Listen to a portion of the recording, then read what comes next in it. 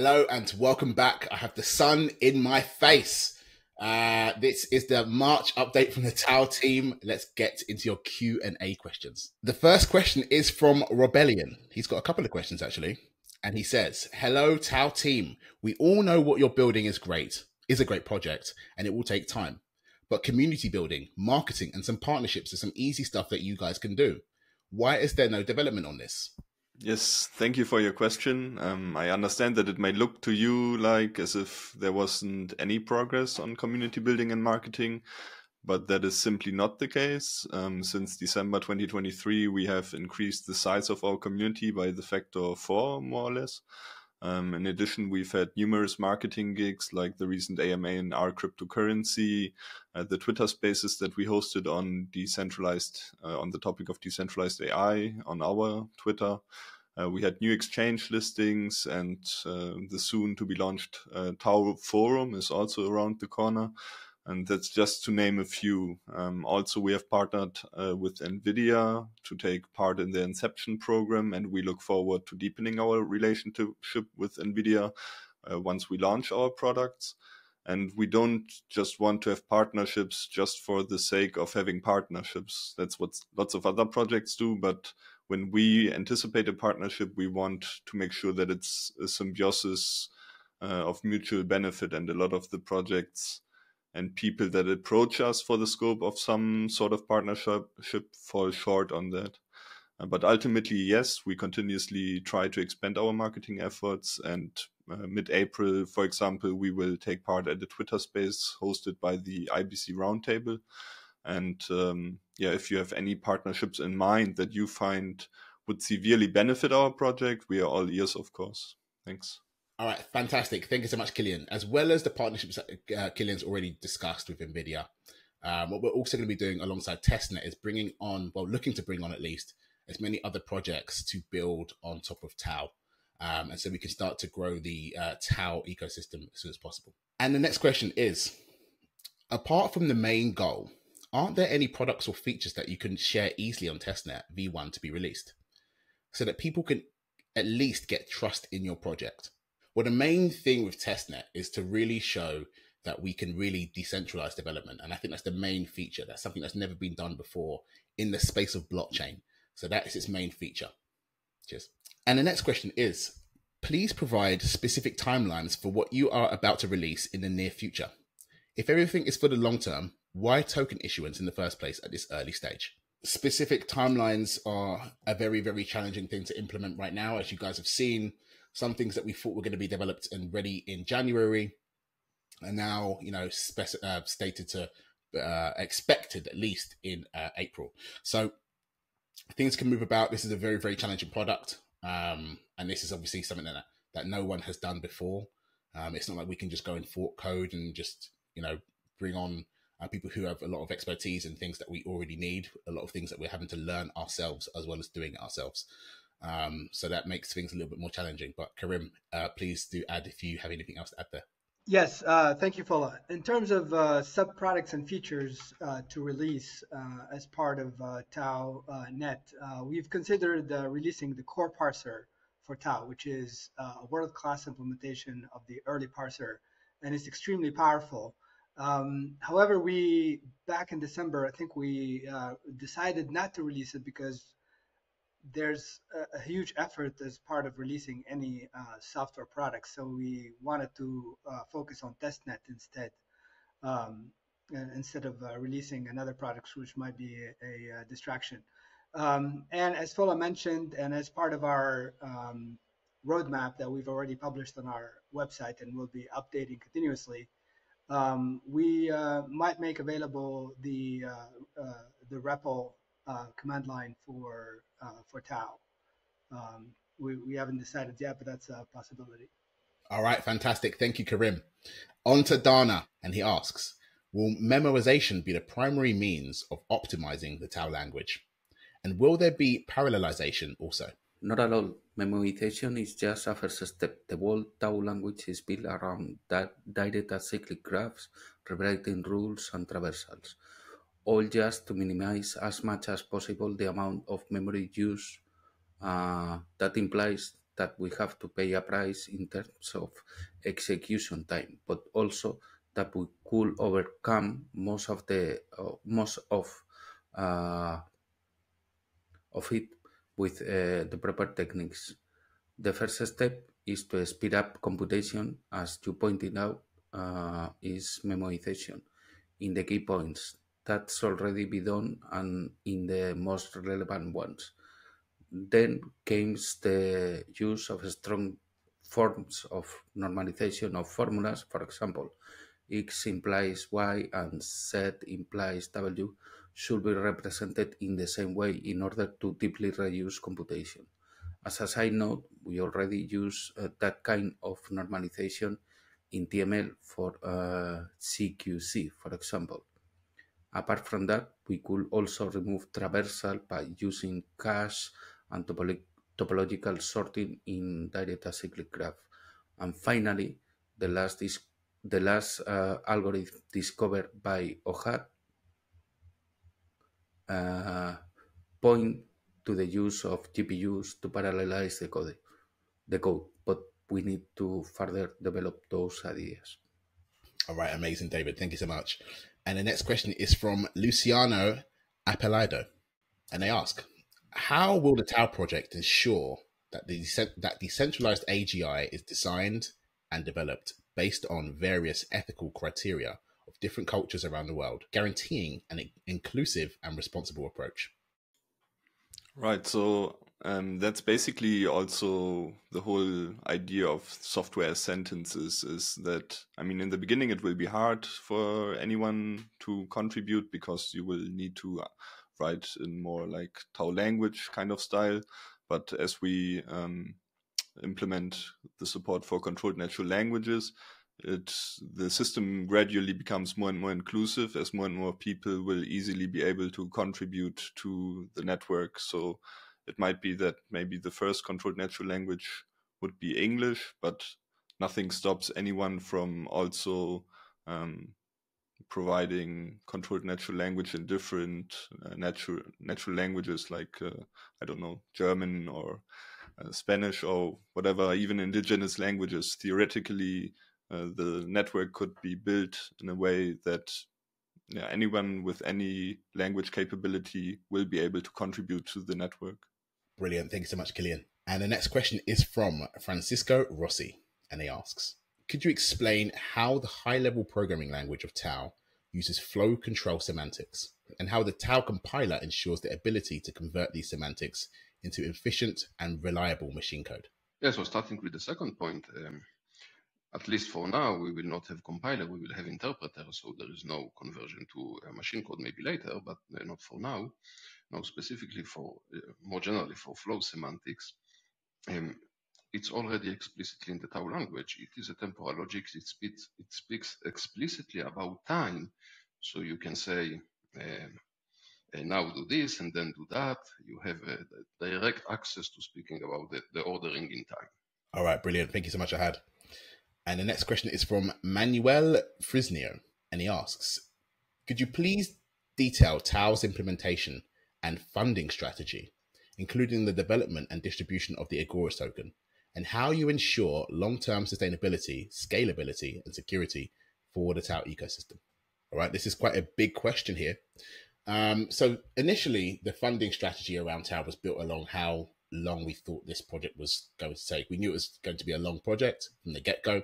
It wasn't going to be easy. Of course, Ahad and the rest of the development team have made that a lot faster, and they've made a lot of breakthroughs along the way.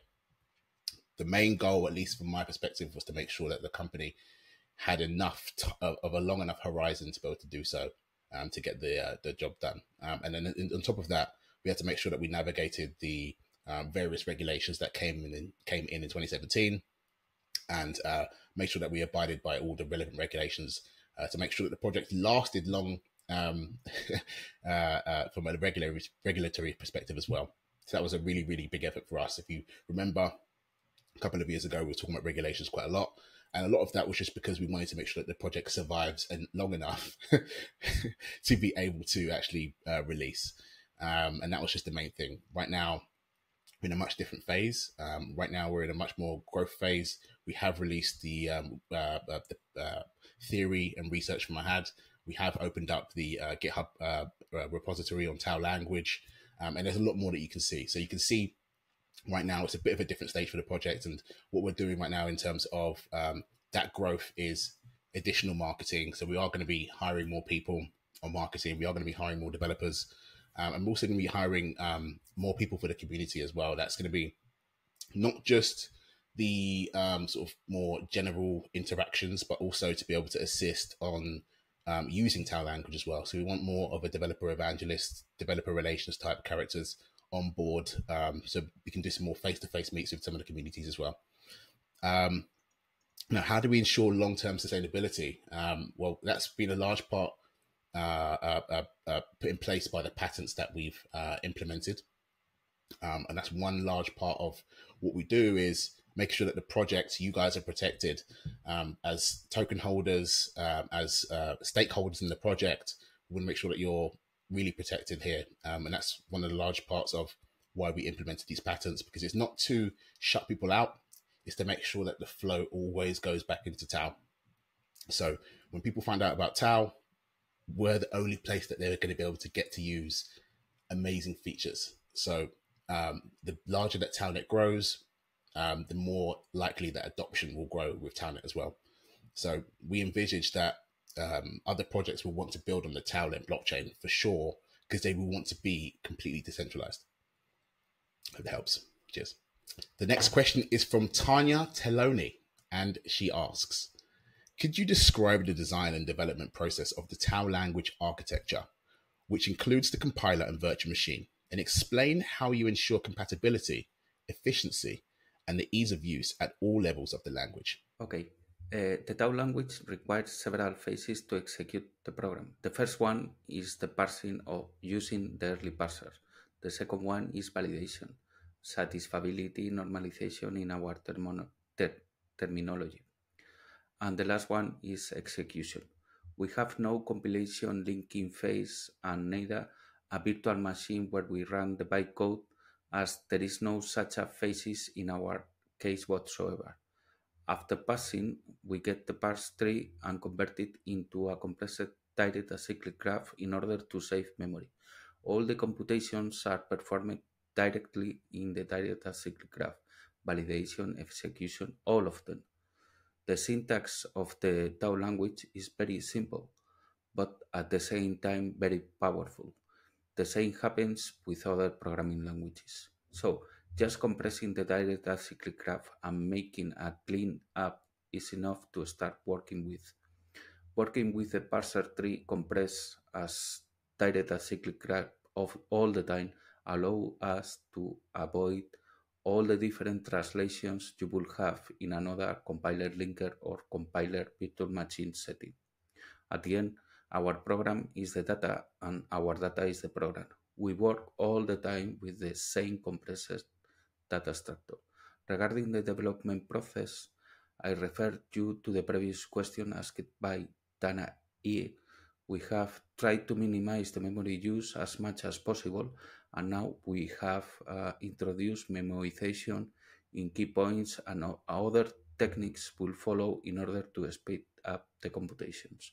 So compatibility and memory efficiency is guaranteed by design, and the trade-off between time and space could be controlled by techniques we commented previously. All right, amazing. Thank you so much, David. And Sir Andrew has a long multi-parter, which is going to include a lot of really good responses from our team. So thank you so much, Andrew. One thing I want to say before we get into this question is that I know you guys have a lot of questions, which is obviously we're on a Q&A. But we are going to be building a additional part to the website where you guys can learn more and get into and ask a lot of the questions to our knowledge base. Essentially ask the questions to our knowledge base, and hopefully you'll get the answer that you need. And the first question is, in your newly published book titled Theories and Applications of Boolean Algebra, in Chapter 9 Overview, could you walk us through the following extensions and functionalities and what they can do to help existing companies augment their usage of existing logical programming used for software verification, formal methods, database systems, mission critical systems, and components, etc. And also, if you could also give us a very brief and short explanation. I could, of course, answer in length, but I really warmly recommend to not focus on this now. These are all very minor compared to the core Tau language. These are only extensions. I warmly recommend for you and for everyone, focus on understanding what is a Boolean algebra, what is an atomless Boolean algebra. Then try to understand very well the first chapter, the preliminaries chapter in TABA. And then slowly to reach the core NSO and GSS OTC languages. That's really the main thing. Those extensions are very minor. So please accept my advice and my non-answer. I think it's a good guideline to follow. All right, so that's your answer to questions 1 and 2. Those are quite long, but Had's pretty much wrapped up everything in his last comment there. So the third question from Andrew is, how does two-variable fragment with counting as a more robust base logic of the Tau language relate to the plan of creating a controlled natural language? Specifically for controlled natural language and the two-variable fragment, it strongly relates because someone already developed controlled natural language for the two-variable fragment. His name is Jan Pratt-Hartmann, a very prominent researcher of this specific logic. He did it for the two-variable fragment without counting. We will have to extend it to the two-variable fragment with counting. But yes, that's a very strong connection between the two, that there is already a very good controlled natural language for this logic. All right, fantastic. Thanks, Had. And Andrew's last question is, what are the plans of the Tau team on how to help existing AI companies who just realize and would want to jump on board to Tau, who has the keys to safe AI, knowing that their current machine learning AI, or LLMs, is like a Trojan horse that will soon breach the Major AI Act, and it can cause their company to go bankrupt due to legal penalties? Well, obviously you guys know that Tau language is also a commercial product that we'll be releasing. And of course, we'll be looking to work with not just AI companies, but all software development companies or anyone who needs software development to basically make their software development processes better, to create much more robust software as well. This next question is from T. Gillian, and they ask, TFT models can be used to predict future values on different data sets. Along with ZK and FHE, systems make data private and scalable. It has been stated that privacy technologies may help us reach AGI by entrusting data as long as it's secured cryptography. The above is being used by a project called Based AI to help solve LLM forecasting formulations and lead us further towards AGI. Is this another route for AI to get to the logic stage without, say, the need of Tau language? Yeah, thank you, Gillian, for the question. We at Tau believe, obviously, that Tau is the way to AGI, and mainly for the advantages that we cited many times, which is that logic-based computations are exact and predictable, unlike large language models who have their issues in terms of predictability and correctness. However, in the future, we believe that we will crack the code on how to integrate logic-based reasoning within LLMs, and that's something that we're probably working on after we release mainnet. All right, fantastic. And there's your answer. Machine learning can't do logic, but logic can also do logic as well as machine learning. Cheers. And the next two questions are from Can, and he asks, could patents undermine TauNet's decentralization? What if there's consensus for the things that the team disagrees with? All right, so regarding the patents, the idea around the patents is to protect the project and you, the token holders, obviously. What the patents ultimately do is it stops people from being able to copy TauNet. And in that sense, we think it's better that the people who really want to use the decentralized platform or to get the decentralized features of TauNet do it on Telnet, and that's why we don't think there's going to be any issues there. In terms of the decentralization in itself, we endeavor, especially on mainnet, to essentially put ourselves out the picture, remove ourselves from the governance process entirely. So we won't actually have to agree with us in terms of how Telnet is governed. However, in the side of the patents, there are two separate things here. We have to look at the side of the commercial, and we also look at the decentralized. Now, the decentralized world is entirely baked into what is on Telnet, and that's entirely for the users to create and develop Telnet. But that is not for commercial use, and that's why we have the patents will also protect Telnet, but also separate it from commercial use. The second question from Can is, how would machine learning benefit if built on top of Tau? Well, machine learning algorithm never comes in vacuum. There is always questions to be answered for which you use the machine learning algorithm, and then what you do with the output, and the whole general picture that the machine learning use case live in. And everything is interconnected. The way you use the algorithm